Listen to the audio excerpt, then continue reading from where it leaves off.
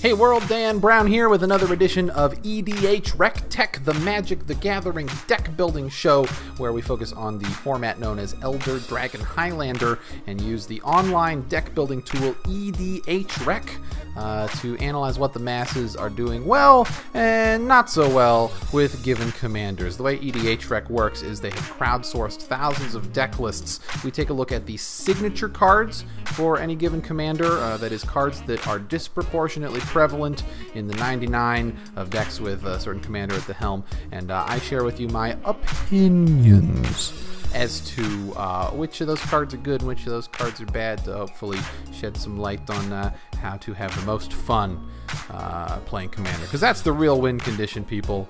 It's whoever has the most fun. And the second secret about the format that we all know and love is that the game doesn't end when the game ends, right? The meta game is the game, and the winner is whoever has the most fun, and that's what we're trying to help you do. Jhoira is the commander we're looking at today. She's 2 blue-red with that super cool new frame as of Dominaria. She's a legendary creature, as they all are. Human artificer, I'm not sure. I think Ficer. When you cast a historic spell, draw a card. And that's Artifact, Legendary, or Saga. Although in my particular Jhoira build, I think that only the first one there is relevant. Only Artifacts. She's a 3/3 for 4 mana with a crazy cantrip ability. She's going to draw us lots and lots of cards. Not too much else to say. Like it speaks for itself. Well, except it kind of doesn't. I think it's worth just emphasizing that Artifacts are historic. That you don't have to resolve them, right? You just have to cast them. And you draw a card for each one, and we naturally, in these colors, will want to be playing lots of mana rocks because we don't have access to better ramp options. So it's just the deck writes itself, in my opinion. But let's take a look at the signature cards here. Here they are. That's what they all look like. Okay, that's what the website looks like when you go there, when you type in edhrec.com. But let's take these one at a time. Ethereum Sculptor, 2 mana 1/2 that makes artifact spells you cast cost 1 less to cast. Super good in Jhoira.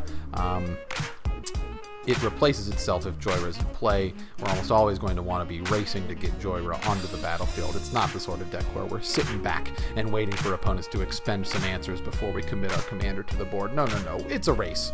And Ethereum Sculptor just greases the gear so well. We're running a lot of 2 mana rocks. And let me tell you, a 1 mana rock that produces 1 mana in a deck that cantrips every time you play one, just, oh man, it's juicy. That is juicy. Definitely an auto include. Ethereum Sculptor. Same goes for Foundry Inspector. It's only a little bit worse, as in it is 1 mana more to cast this, but then it does the same thing.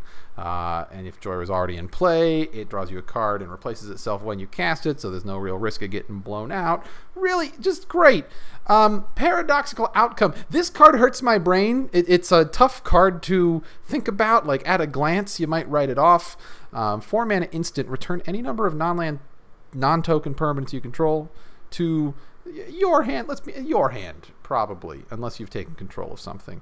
And then you draw a card for each card returned to your hand this way. So it's hard to think about, because normally you're returning mana rocks, I would assume, in a Jhoira build to your hand, which is like resources on board. Like, you're losing mana resources, but you can cast this during your main phase if you want, and then like have mana floated from those mana rocks, or I guess cast it during the end step of the opponent directly before your turns, and then you'd lose out on the mana, but maybe it's better to just have all the cards in your hand and cast them one after the other to cantrip. Again, hard to think about, but I do think that most of the time you'd be very glad to draw this in Jhoira. I think that most of the time there's a way to do it that just creates tremendous card advantage, and really forwards the Wombo Storm general idea that Jhoira lends herself to. I like it. I had to think about it, but I like it. Inventor's Fair.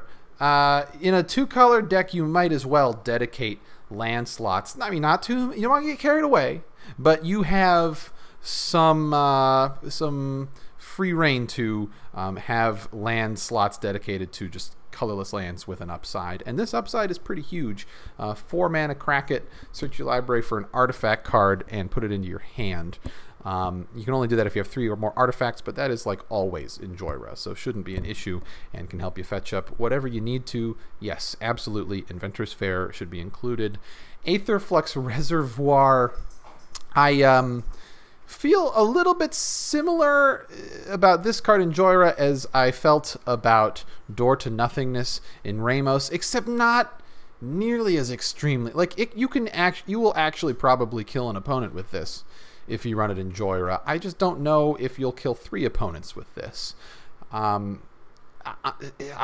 You could build around it, right? If you are a Johnny really hell-bent on making this a win condition, then Jhoira is a pretty good commander for it.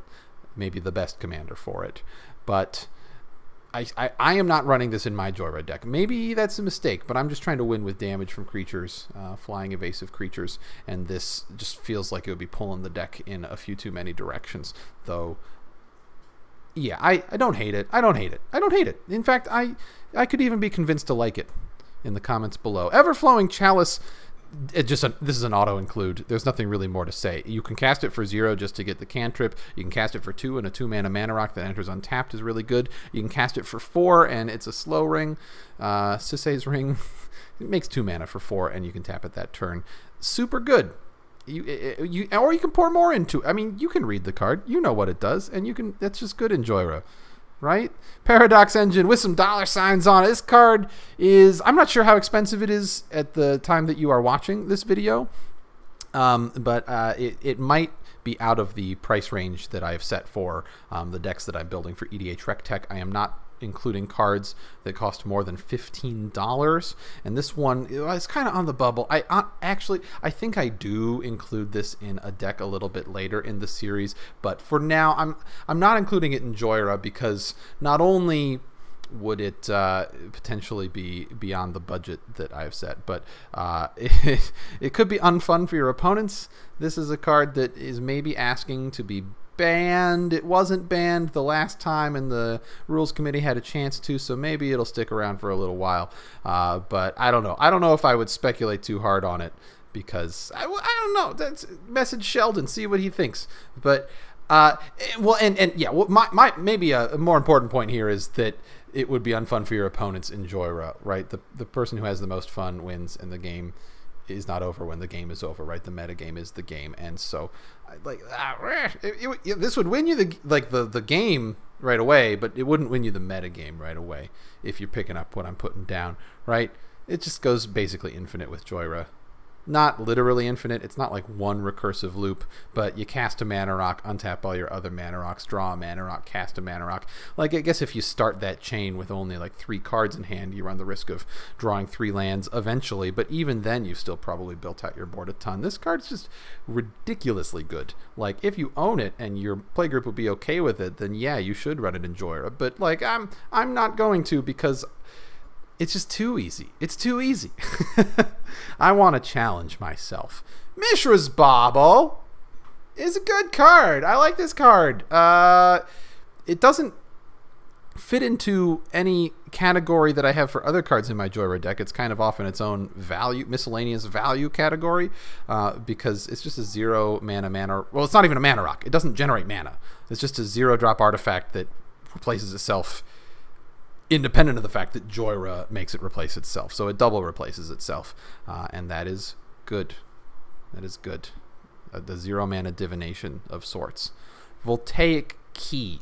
I thought long and hard about Voltaic Key in my Jhoira deck, and while in many situations it would be very good, right? If you already have a Thran Dynamo in play, Voltaic Key is super crazy bonkers good. Or like a Basalt Monolith, even better. That's kind of, I think, like a peanut butter and jelly type pairing. But when considering whether or not to dedicate a deck slot to a card, you should always ask yourself, what's the worst case scenario here? And with Voltaic Key, the worst case scenario is that it's in your opening hand with no other mana rocks.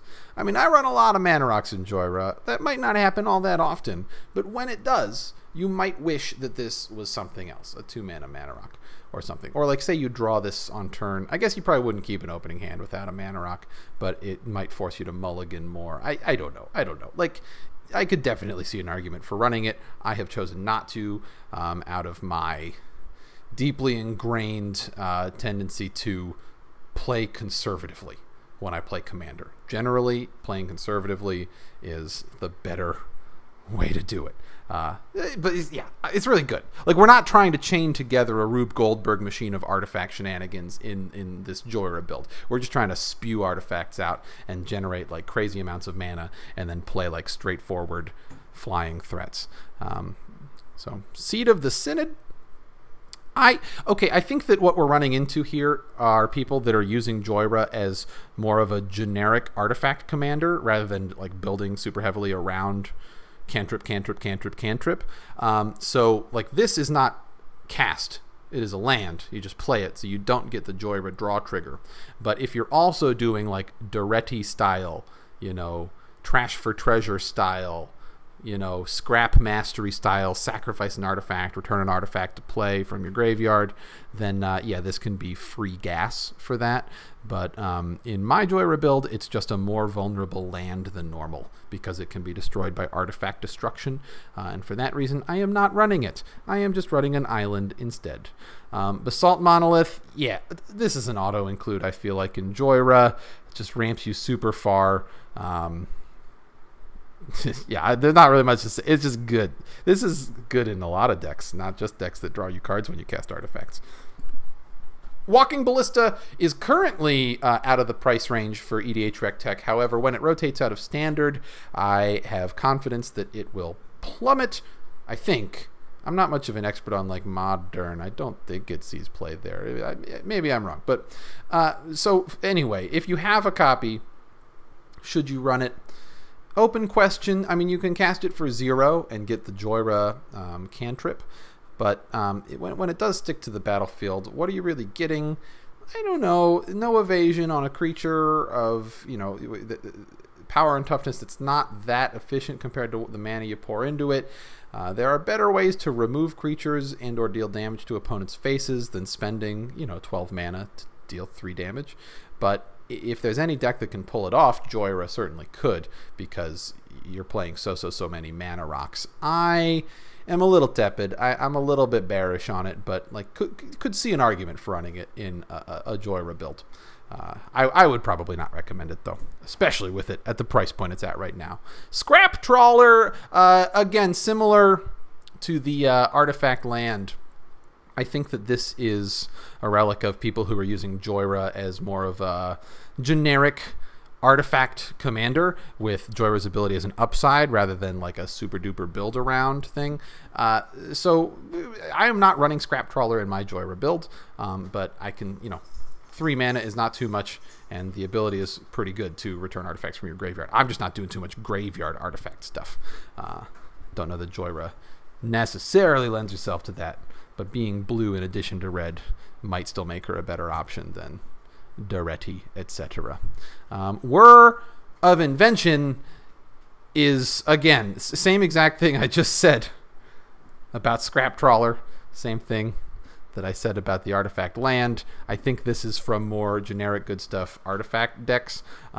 It doesn't fit that nicely into what I am trying to do with my Jhoira build. Jhoira wants to draw lots of cards but doesn't care about any specific card that much. It's just a storm that gets scarier and scarier, and we have our threats kind of evenly spread out, so tutoring up one specific threat isn't that like important. So the Whir of Invention, yeah, it would probably better just run more mana rocks that cantrip into more potential threats, or just like big flying artifact creatures. Don't need to waste tempo, right, searching them up. So there you have it. Those are the signature cards for Jhoira. Let's talk a little bit about this Jhoira deck that I've put together with an EDH Rec Tech deck tech. There it is. Killjoy's Artifact Spew. Yeah, Roswell, what do you think about that? My dog's right here. You probably heard her walk by a second ago. What do you think, Roswell? Come here. You want to talk into the microphone? Roswell, come here. Come here, buddy. Oh, she's a little nervous. Oh, she's not sure what I'm doing. Oh, she's...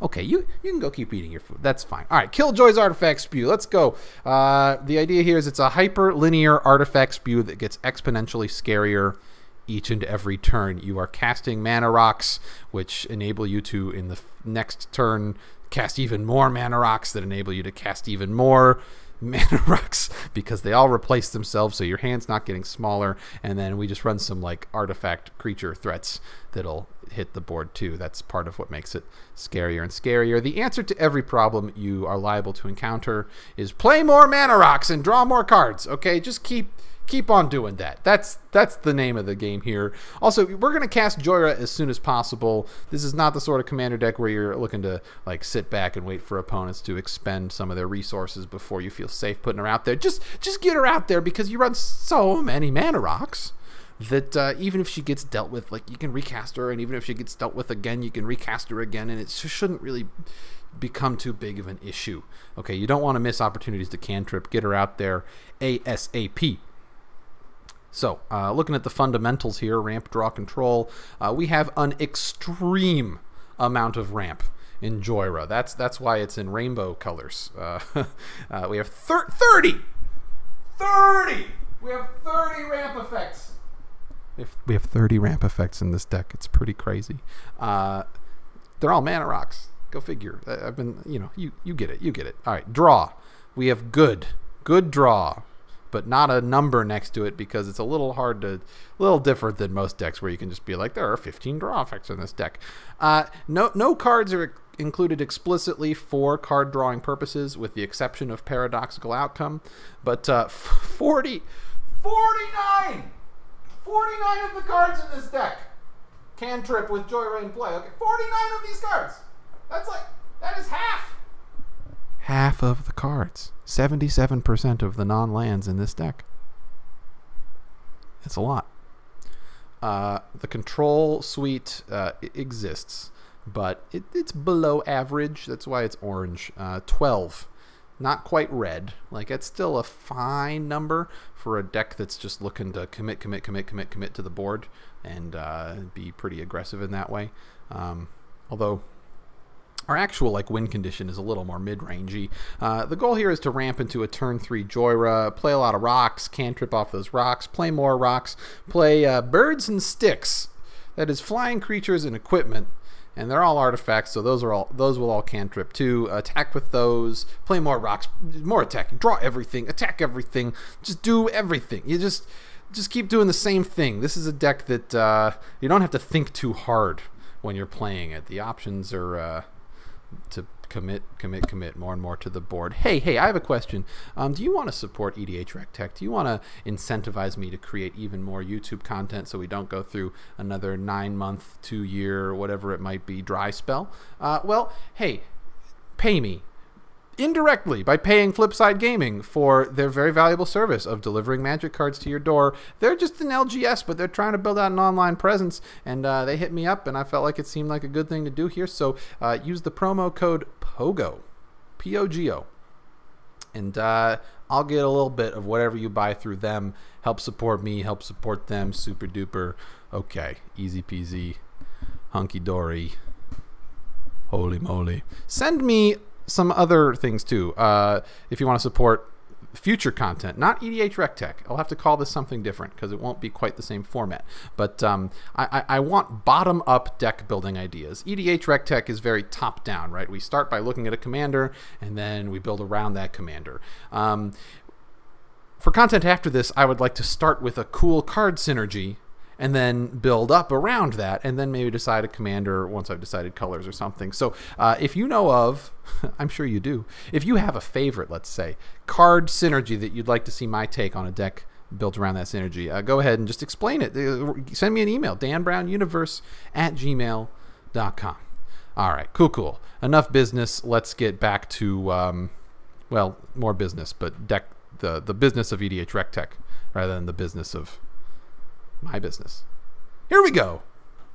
First up, we'll look at the mana base. Pretty simple here in 2 colors. First in alphabetical order is Cascade Bluffs, just a standard blue-red filter land. Some of these filter lands do cost more than the $15 price cap I have on cards in the decks. I make an EDH Rec Tech, but this one, at least at the time of filming, was below 15, so very good land if you own them or can afford them. Command Tower, you know what that does. Inventor's Fair. In 2 colors, we have a few deck slots. I guess in here I'm only running 2 non-basic lands. You could probably squeeze in 1 or 2 more if you have some cool ones in your collection, but Inventor's Fair just makes a lot of sense. We're running an artifact deck. You can gain some life off of artifacts. It enters untapped and immediately makes it colorless, which, again, in 2 colors usually won't bite us in the butt. Usually we won't be hurting for whatever color mana this isn't producing, right? And then 4, tap, sack, search for an artifact and put it in your hand if you have 3 or more, which Jhoira almost always will. Just, yeah, great utility in a land. Nice to have effects stapled to things that you can play 1 of per turn and make mana. Then we have Islands. The best card ever printed. I think I've said that Sol Ring was the best card ever printed, but that's not counting Island. Island lets you play blue spells, which makes it the best. The top 3 cards of all time are Island, number 1, Sol Ring, number 2, and Stormcrow, number 3. Mountain, not as good as Island, but it is the basic land that produces red, which is one of our colors. So definitely worth considering running some Islands and Mountains in your blue-red decks out there. And that brings us to our last 4 lands. We have Reliquary Tower. Yeah, just nice to not have a maximum hand size. I don't run Reliquary Tower in every deck, even if it's only 1 or 2 or 3 colors, and we don't need to lean on our mana base super heavily for color fixing, just because sometimes it is nice to be able to pitch things to the graveyard if you have a graveyard strategy. Yeah, like I would never run a Reliquary Tower, probably in a Marin deck or in an Alicia deck, because sometimes you don't want anger to be in your hand. Also, if you hear my cat playing with a toy, yeah, my cat has some major zoomies right now. So if you're hearing something in the background, that's what that is. Yeah, Rosa. She's having a great time. I'm talking, which, oh, yep, she just jumped up right behind me. Yep, there she is. What do you think, Rose? I have to be careful when she does that so that she doesn't land on my shoulders with claws fully extended. I've gotten a few scritchy scratches. Sorry, where were we? Magic the Gathering. Fun game. Shivan Reef, Painland. Super good. Spire Bluff Canal. Yeah, again, kind of the threshold for being good enough to include in a mana base in these decks for EDH Rec Tech for me is usually that it produces 2 or more colors and can enter untapped. I take that. If it produces 2 colors and not more than 2 colors, then it needs to be able to enter untapped. We can make some exceptions in decks that run more colors if we really need the fixing. And then finally, Sulphur Falls. Pretty standard. It's a check land. And that's it. 36 lands. It's fewer lands than normal just because Jhoira's curve is so low and we are running so many artifact ramp spells, as you will see very soon. Well, what do you know? Here are the ramp spells. First in alphabetical order, Basalt Monolith. I like this. Well, okay, all right, bigger picture. Let's take a step back. All that I've ever really wanted to do in a game of Magic the Gathering, bigger picture even than EDH specifically, is to play mana rocks and then draw cards off of those mana rocks to draw into more mana rocks, to then play those more mana rocks and draw more cards and just play more mana rocks. And Jhoira, oh man, she enables that. And it's drawing cards and playing mana rocks are my 2 favorite things in Commander, and Jhoira staples those 2 things together so nicely. So these are all just value mana rocks, right?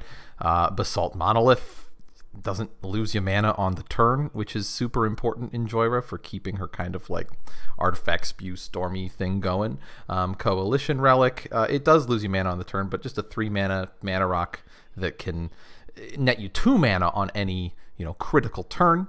Very good. Cold Steel Heart, just a 2 mana rock. It doesn't get you any mana for the turn, but 2 mana.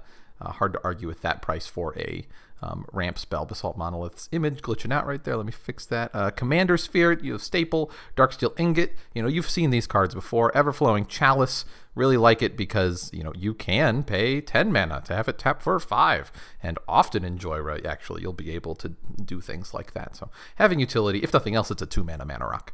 Fellware Stone, 2 mana rock. Fire Diamond, same thing. Okay, Fractured Power Stone. Very overlooked card in Commander because of its second ability. Not relevant, although I will point out it is legal. You are allowed to roll the planar die. It doesn't do anything if you're not playing a game of plane chase. But for giggles, you are allowed. It's okay. All right, we'll move on. It's a 2-mana mana rock that many people haven't heard of. It doesn't even enter tapped. You can use it right away. Gilded Lotus, great to see a reprint there. Made it EDH RecTech legal. Dropped its price below $15. Very cool. Guardian Idol, 2-mana mana rock. Hedron Archive, it's a slow ring. That is to say, a soul ring for 4 with the draw 2 cards ability. It can, in a pinch, replace itself. And late game often does. Is it Cluestone? Is it, though? Is it really? You know, it replaces itself. Is it Keyrune? Is it Keyrune here? Is this okay, yeah, it is one of those. Is it Signet though? Is it Are you sure? Is it? We have a Mind Stone. Yeah, I mean, I don't even necessarily need to. I don't need to go over all of these by name. Yeah, these are EDH staples. You've seen them. It's just we happen to put them all in the same deck here. Star Compass isn't quite as common, although maybe more so these days. Another slow ring here. Yeah, Vessel of Endless Rest has some neat tech stapled to it. Being able to mess with graveyard strategies stapled to a mana rock is fun. Golem's Eye, another slow ring. Okay, all right. I have come up with a nickname for Unstable Obelisk, and I would politely motion here that we all just adopt it. It is the nickname that I am the most proud of out of all of the nicknames I've come up with for Magic cards. This is, brace yourselves, this is the Wobble Wobble. Right, because it's an obelisk and it's unstable, so it wobbles. It's a Wobble Obble. Okay? You're free to use that. Go ahead and use that in your next game. Also, it's really good. If you're not playing this card in any of your decks, I know you guys, if you have played any amount of Commander and bought any amount of like product, you likely have like one of these floating around in your collection. If you're not running it, find a deck to run it in. I mean, 7 mana is steep to destroy a permanent, but it's not. That's just an upside. It's a mana rock. Like, that's all you really need. Even if it was 3 mana to tap for a colorless, like, not the greatest ratio, but, like, still totally playable. The fact that you can blow up any permanent, like, late game, you can even put this under a few other mana rocks, you know, don't obstruct it, right? But, you know, people stack cards up, and if an opponent forgets it's there, like, you know, that's their fault for not checking before they cast their, you know, game-ending threat. Wobble Wobble, super good. Especially if you're in colors that don't have great access to control. This is not the last time you're going to see this. In EDH, sorry, I almost said tech. In EDH RecTech. Yeah, you know Dynamo, Thought Vessel, very good. And then, okay, in terms of creature-based ramp, Ethereum Sculptor and Foundry Inspector are both just so good in our little Wombo Storm mana rock thing we have going on with Jhoira. You know, you can sort of think of them like mana rocks that you use multiple times per turn. You use them as many times as you cast artifact spells in a turn. And then finally, Palladium Mirror, just another slow ring. It's like a worn Power Stone with legs, which makes it slightly less good, but a worn Power Stone is still very, very, very good, which highlights just how ridiculously good Soul Ring is. I mean, if you haven't wrapped your, if you've just like sort of as a reflex because people in your playgroup run Soul Ring in every deck, never stop to think about this card right here. How there's not even a 1 mana rock for 1. Like, how is this a good idea? It's so good. It's so good. So good that they should ban it so we all just have one more deck slot. Unpopular EDH opinion, and I don't even really believe it. I'm just kind of trolling. Taking a look at the control suite here, we have 12 cards. Not as many as most decks that I would play that at least have blue in them, and that's because we're going for, you know, kind of a stormy artifact spewy strategy, and we're cycling through our deck so quickly, in theory, if we can keep Jhoira in play at least, that we can often run into more of these. We have better card draw in spite of no dedicated card draw effects, right, because we're leaning pretty heavily on Jhoira. But we can typically draw enough cards off of Jhoira that, you know, we reliably have 1 or 2 of these in hand. I also kind of threw these together. I just noticed that I'm not running Counterspell. Like, I'm running Dissolve over a regular old Counterspell. That's probably not smart, but I built 12 of these decks, and the perfect is the enemy of the good, so we're just going to go with what I have here right now. Arcane Denial, though, I would run this over Counterspell in Commander. The lack of color specificity for the 1 generic mana is worth letting our opponents draw 2 cards, not to mention that we also draw a card. This is a counterspell for 2 that replaces itself. We don't care as much in multiplayer about our opponent drawing 2 cards at the beginning of their next upkeep, just because when thinking of card disadvantage in EDH, you kind of have to divide the card draw that your opponents do by the total number of opponents you have, and so you are kind of coming out ahead in this in a way.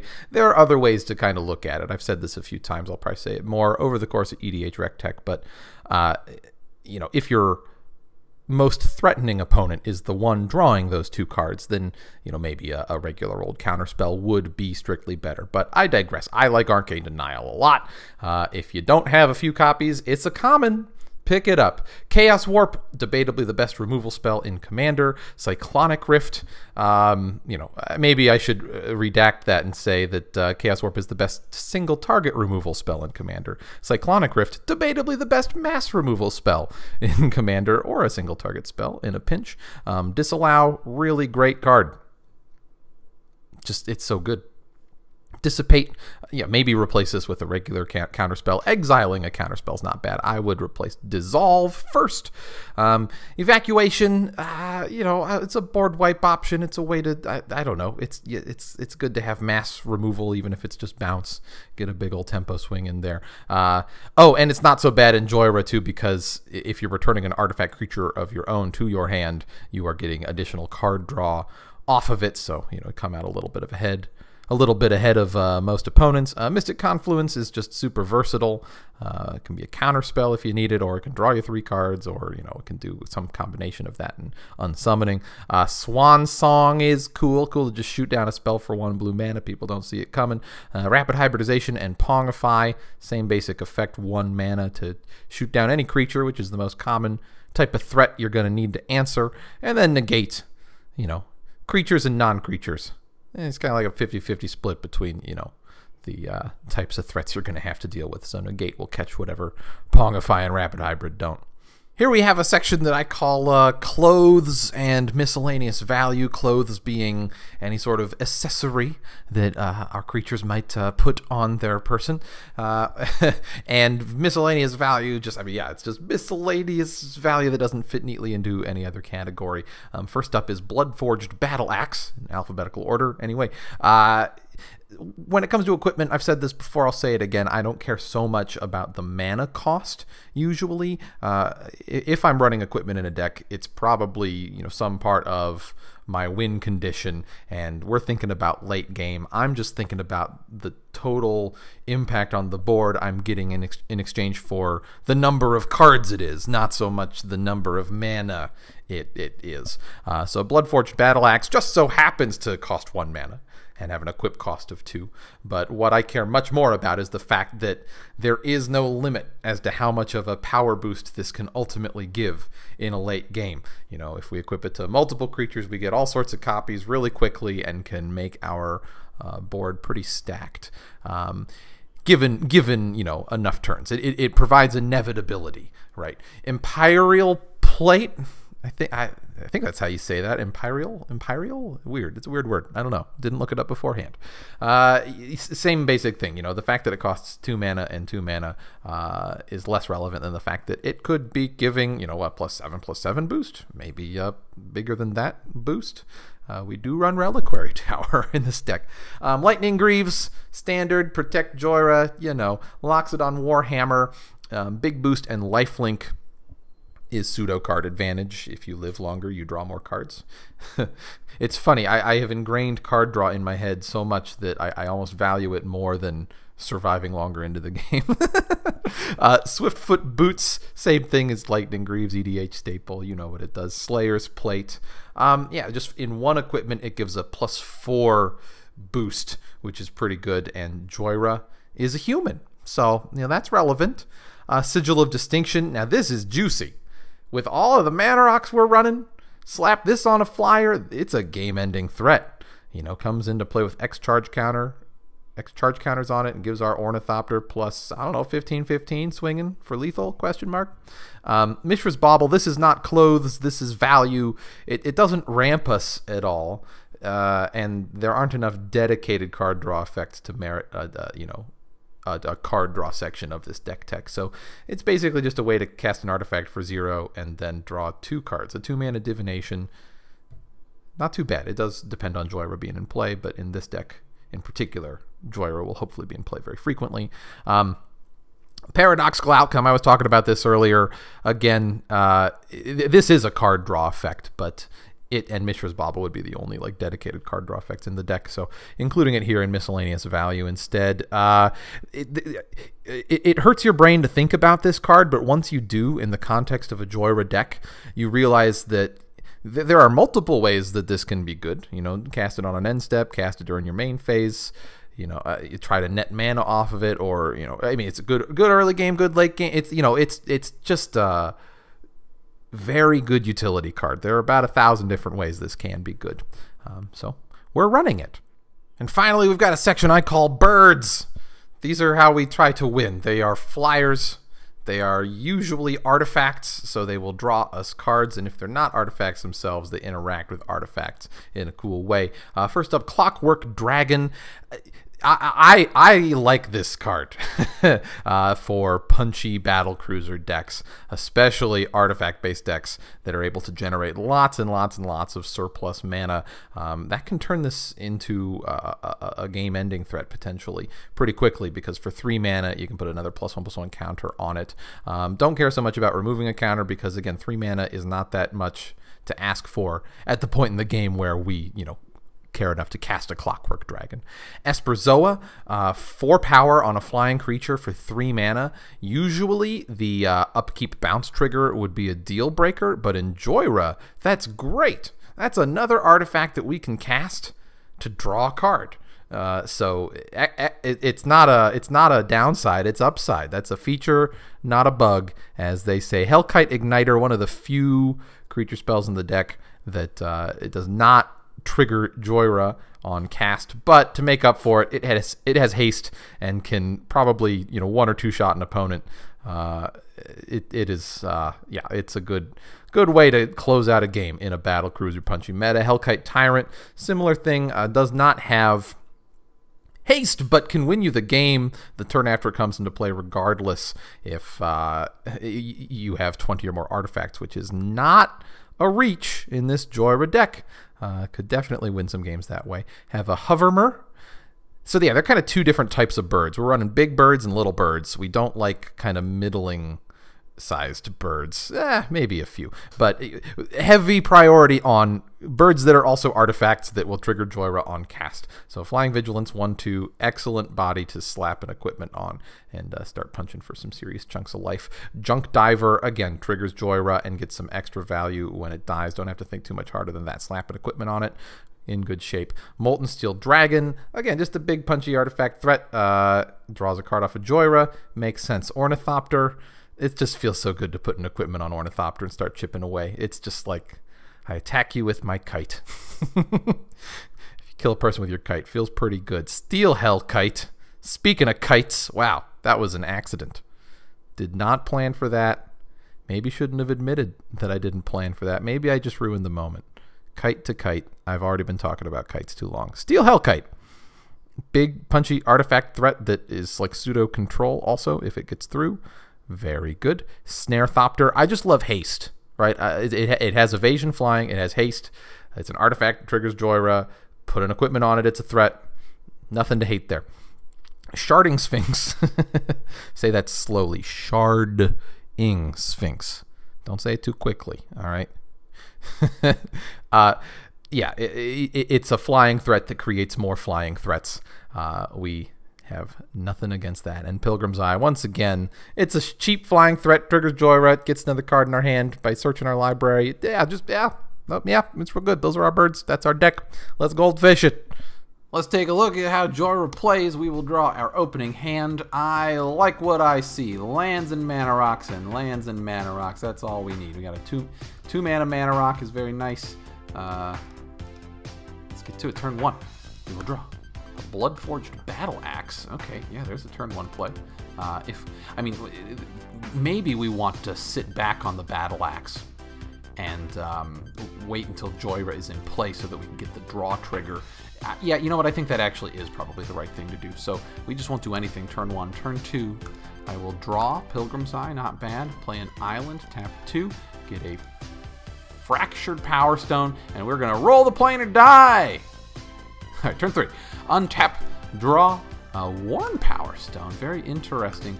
Play a mountain. I think the right play here, unlike most other decks where you always want to ramp before doing other things. We're just going to race to get a turn 3 Jhoira.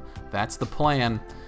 Turn 4, untap, draw a land. Exactly what I was hoping to draw. We have 5 mana available to us.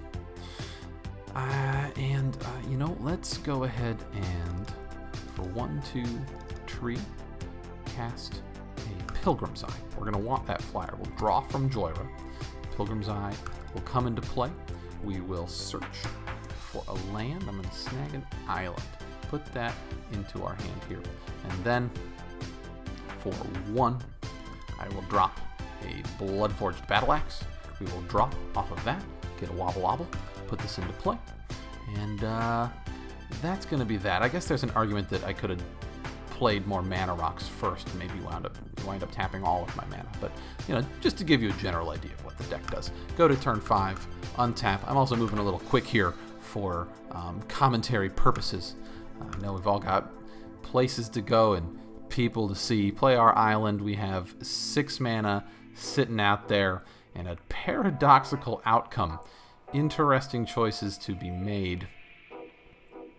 Probably want to play for 1, 2, 3, 4 a Thran Dynamo. We will draw. Snare Thopter, get this in there. Oopsies, get that in there.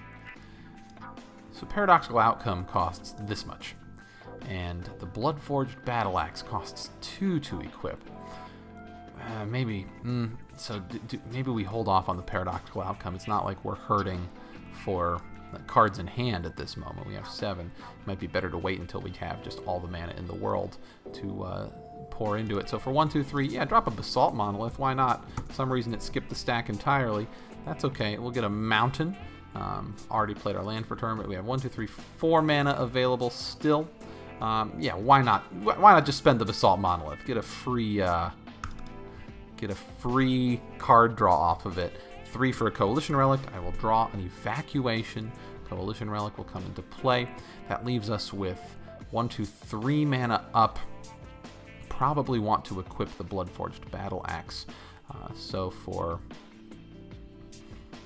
1, 2, 3. No, we don't want to do it that way. Yeah, I guess we'll go ahead and just equip the Bloodforged Battle Axe. As it is there, attach it to our Pilgrim's Eye, make the power toughness a 3/1, and we will be moving to combat and swinging for 3, making a copy of Bloodforged Battle Axe, which will sit out there. End of the turn before ours, we will put a charge counter on Coalition Relic. We will move to our turn 6. Untap! Ooh, that's a big untap. Draw a Mind Stone, main phase. Go ahead and, I guess, organize my mana rocks. Just clear out a little room over there. First things first, we will remove a counter from Coalition Relic and get a blue mana floating over there. We have 1, 2, 3, 4, 5, 6, 7, 8, 9, 10, 11, 12, 13, 14 mana available to us. I mean, I think we just keep drawing and drawing and drawing, trying to hit some sort of an equipment that we can stick on the Pilgrim's Eye, if nothing else. Let's see, so for 1, 2, 3, that's more mana than we intended to float. 1, 2, 3, leave 1 colorless floating here, and drop a Mind Stone. We will draw an island. We will let the Mind Stone come into play. We will play our land for turn. For 1, 2, and then I guess with the 1 we have floating, play a Wobble Wobble, draw a card. It is a land. This will come into play. We currently have 1, 2, 3, 4, 5, 6, 7 mana up for the Wobble Wobble plus 3. Let's go ahead and use 1, 2 to equip this Bloodforged Battle Axe to the Pilgrim's Eye, making it a 5/1. 5/1. We will go ahead and move to combat, attack, poke someone for 5. We'll get 2 copies of the Bloodforged Battle Axe. Second main phase. Like I said, we have 1, 2, 3, 4, 5, 6, 7, 8 mana available potentially in case we want to fire off that Wobble Wobble. Can also fire off an Evacuation. This would be a good turn potentially to fire off of a paradoxical outcome on the end step before our turn. You know, I'm going to pump the brakes there. But the deck just continues to do this, and hopefully we hit more scary equipments. We can play more, you know, flying artifact threats with those equipments attached to them. But yeah, just a battle cruiser artifact spew sort of a game where we get more and more mana and more agency. And you know, we don't love board wipes, but what can you do? We can rebuild pretty quickly. We have a lot of mana rocks, so that's the deck. Thank you for watching EDH Rec Tech Episode 3. We'll be back next week, same time, same place. Pogobat Gaming. Be sure to subscribe. Check out the links in the description. And call your mother. It's been a week since she's heard from you. She hasn't heard from you since the last episode of EDH Rec Tech. I'm sure she's wondering how you're doing. That's more a reminder to myself than to you guys, but if you want to use it too, great. Great. Anyway, good luck and have fun.